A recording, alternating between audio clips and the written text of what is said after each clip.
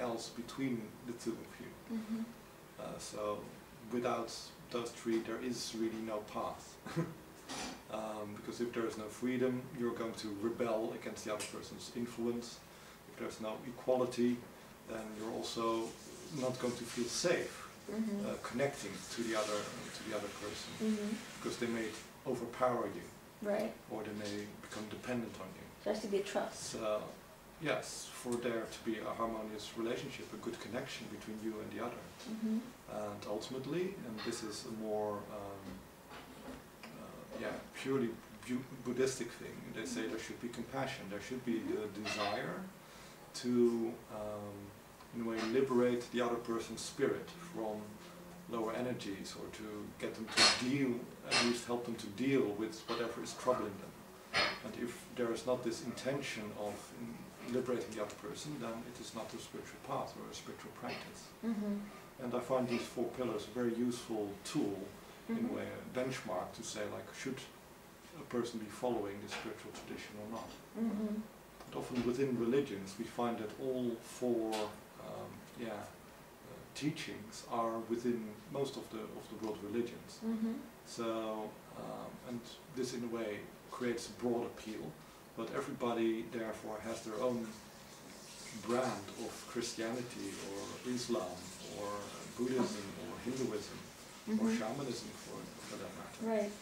So, because these are the natures of our souls, and our souls are born into different cultures where there is maybe Christian or Buddhist or Islamic or shamanic tradition, and they try to follow their own spiritual path within the culture they're born in. But so you should really not say like, I'm a Christian or I believe in Islam, but you should say like, what elements of Islam, of Christianity or shamanism are part of my individual path. Yeah. So you could be those things, but you can identify with them, but you don't necessarily identify with Russian Orthodox religion. But then there's some parts of it that I value, and you know, teachings of Jesus. I mean, as you said, he was beyond any hierarchy. He was really a great being of light and just amazing. But then there are things that were man-made. Written in the Bible that I reject because I don't believe in their truth. But I think in terms of, again, if we talk about the mystery schools, they talk as if all 4 of those, equality, freedom, love, and compassion, are there. But I was just going to say, before you just listen to the sales pitch, go and, before you commit, before you initiate or do anything, go and do some investigating, because as I told you just now, they can be talking about freedom, and yet they be like, well, but I have to submit to the hierarchy. So there's an inherent conflict there, that maybe they do say freedom because it's an attractive, and maybe they do see it as a sort of freedom, but it may be not the kind of freedom you may have in mind. Yeah, what often happens if a path is not really pure is that it's kind of a it's kind of a narrowing, like it tapers to a point. So you get to higher levels, higher of awareness, but instead of like liberating you or broadening you and giving you more freedom, you gain mastery over one very specific aspect. But could that be enough for this lifetime? I mean, you're given many lifetimes for a reason. Yes. So it's not necessarily a bad thing. Okay. One of the things which often also helps to discern what people generally call light or dark traditions. Within a light tradition, it is usually you have to pay a lot up front. So you get into the tradition and you're expected to change your diet, to do your exercises, to meditate, and only after you've already invested a lot in it, then you start to get to see results. And basically this is, the light tradition is more of a safe tradition where you, when you're ready for the next step, you almost automatically take the next step. Because that exercise doesn't give you anything new anymore. You've exhausted that exercise, so you go to a higher level, and slowly you build up your foundations like a pyramid. Right. If you look at the so-called dark traditions, Often there is little investment up front, so it's more like building a pillar. You just stack the stones on top of each other, you reach a very high level very quickly. But it's kind of unstable. It can topple over, it can fall over. So then at the end, if you've reached a high level, you have to invest a lot to either keep you there or to start the foundation, building the foundation afterwards, so you won't collapse. So yeah, it's kind of a choice, like do you want to invest in the beginning, or do you want to, in a way, do it like a credit card, I'll get it now and I'll pay the debt later. But ultimately the amount of effort, time, energy you invest to really stabilize yourself on a certain level is always the same. Well, but I mean, I think the attraction of that path, the last path that you mentioned, is they tell you, oh, but there's all this power and strength and light. It's funny because everybody uses the word light, nobody uses the word dark, even if they are dark, I guess. But because that would probably put people off. But if they say, oh, you know, you can have access to all this light and you don't really have to worry about it anymore because all the hundreds and thousands of years of knowledge and tradition and secret practices and energy and whatever are supporting you, so you don't really have to. But what you're saying is a time always comes when it catches up with you and you have to pay the bill, so to speak. Yes. Yeah, it always does, because one thing that many people don't understand about the spiritual world is that all these beings, gods, goddesses, angels, they have their own mission, their own purpose. They want to grow and to develop themselves. And to be able to grow and to develop themselves, they have to manifest. Because through the manifestation, through the learning how to deal with problems, with obstacles, they learn. So there's a very strong desire from every power to, in a way, manifest, to help, if you want to put it that way. But in a way they interfere, really. They're interfering, they're in a way manifesting themselves, but they are not allowed to manifest themselves unless either they've been granted the authority to act on a certain level of consciousness, or we give them the authority. So we invite them, you can come into my life and interact with me on that level. So there's never a lack of help. There's always a superfluous amount of help. The important thing to see is that in a way by helping us, they're also helping themselves. So there's always a self-serving aspect within every flow.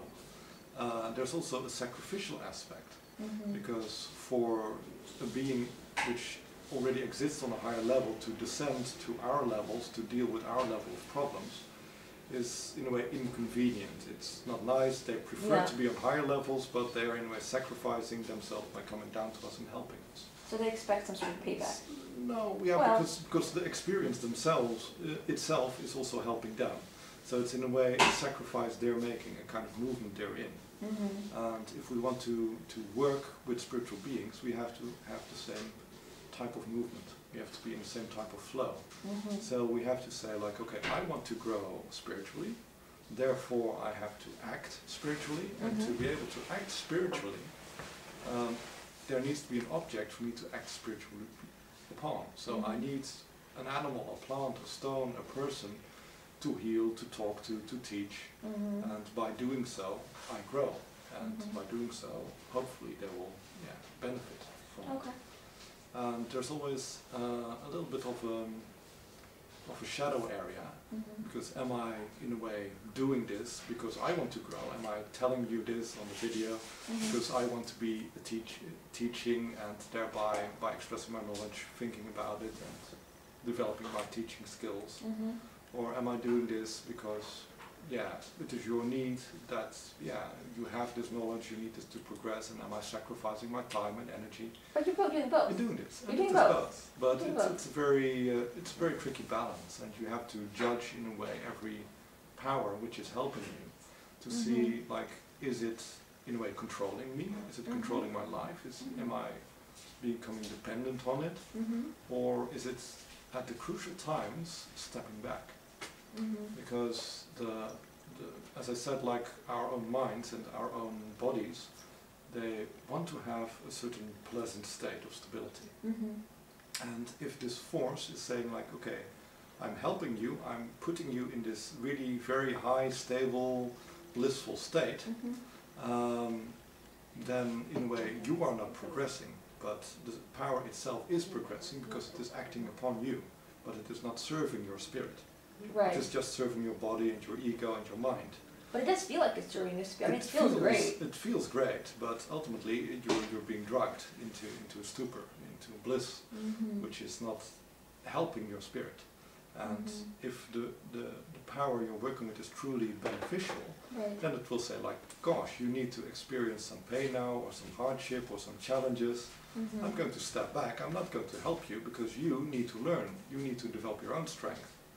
So how, in a way, it's kind of a paradox, because we think like if we're in trouble, if the force which helps us to get out of trouble, that's our friend, but often that's actually our enemy, so spiritually speaking. So if we're very comfortable and happy, or kept that way, then we're actually being drugged into not progressing spiritually. It's a very Russian way of, we have this philosophy back home in Russia that it says, you know, if something feels too good, there's some sort of catch, there's always something, you always have to look for some suffering, always look for suffering, because the suffering is the key. But I guess that a very good lesson from what you said is, whenever something sounds too good to be true, it probably is too good to be true, and never expect that you can shortcut any, I mean, even those, as you said, the traditions, the angelic traditions that offer faster ways and seemingly easier ways, perhaps, you know, it's like with Faust, you know, you don't really know, the price may be too high. I mean, just be prepared to know that there's going to be a price. Yeah. There's always a price, right? Yes. Generally, the way to discern beneficial from non-beneficial forces. It's also that beneficial forces tend to, because they really value also your own spiritual progress, they tend to be minimalistic. They will tell you the minimum of what you need to make the next step. They will give you the minimum of energy you need to make the next step. When you feel there's a certain abundance or easiness to it, that generally means that the powers are in a way trying to get you into a position where you're content, and then you acquiesce with whatever they want or they desire. It's a little bit like some governments are like this as well. So they, in a way, take control over your life. We take care of your health care, of your education, or whatever, and you yourself become very passive. Like you eat, what they think is good for you to eat. You learn what they think is good for you to learn, but then you're no longer following your own path. You're following the path they prescribe to you, which can be a very nice path. You can learn things along the path, but they're not the things your spirit is intent on learning. And then you become part of their machine or their mission. They're growing, and you're not. Okay, well, I mean, I guess, but again, it's a valid choice for a lot of people. Maybe they believe into what the hierarchy or the power believes so much that they're willing to give themselves away to it. I mean, it's just a choice. It's more about, you know what you're getting into. Yes, but indeed, very much like most people are not spiritually aware or even making choices spiritually. So that basically means that their spirit is not the power which is in control. It's basically the body, the emotions, the mind which is in control. And those people, because they're very used to, in a way, following their body, their emotions and their mind, that often when they want to go into spirituality, they go into these types of movements, because they're actually doing the same thing, but they're just having the illusion that they're growing spiritually or being spiritual. So the first step on the spiritual path is basically to break yourself free from all your patterns. So to rid yourself of the habits of your body, of your emotions, of your mind, and then your spirit can really break through, and then you go into a very different type of spiritual development, which is true spiritual development, where your spirit seeks out the challenges and in a way has to fight, I mean also in a learning way, against all the pressures which are coming from society, all the temptations which are in a way put in front of it. And the first step, the first challenge on the spiritual path is usually temptation. So instead of growing spiritually, instead of going through all these exercises, all these efforts, why don't you take the easy road? Like, I don't know, do a workshop, get a healing, Yeah. do it in a more passive way, Yeah. and you can have all the benefits. Mm-hmm. So this is usually the first barrier you have to take to really get your spirit involved. The second barrier is your aversions. It's basically going to challenge you, like, okay, because your spirit is going to look for things which will stimulate you, which will unbalance you. Mm-hmm. And if you have an aversion like, well, I don't like drama, or I don't like heartbreak, or I don't like this or that, or violence, then you're in a way stifling your own spiritual growth. So you have to be without attachment, but also without loathing, without repulsion, for your spirit to be able to guide you, really. Okay. And then the third step is basically to be able to deal with the influence. Because even if you yourself don't make those choices anymore, those choices are made in society, and the people around you are following a certain path, and they try to get you to come along with them, because they think what they're doing is right. Yeah. So then you get dragged along into sometimes even a very spiritual seeming movement or flow. But yeah, it's not the path your spirit wants to follow, and only after it has mastered these three challenges, and also has learned how to deal with the fallout of those choices, because you are going to go into more challenging situations. Yeah. And you're going to get damaged, and you have to learn how to heal yourself, or how to receive healings, Or how to from your protect yourself. surroundings, or how to protect yourself. Yeah. And after these 4 stages are completed, that's when really your spiritual journey really begins. You said 3 stages. Is there a 4th one? So the first stage is learning to deal with temptation. Temptation, aversions. And then aversions is the second stage. Yeah. The third stage is dealing with influence. And the 4th? Fourth stage is dealing with self-protection, and healing yourself. Yeah. That's funny. Yeah. And only then are you able to make real progress. Yeah. Wow, this is excellent. I think this is enough for now. No, this is an excellent, I hope others will benefit from this. I hope so too. Thank you for being inspired to do this for me and for everybody else. I really appreciate it. Thank you for inspiring me.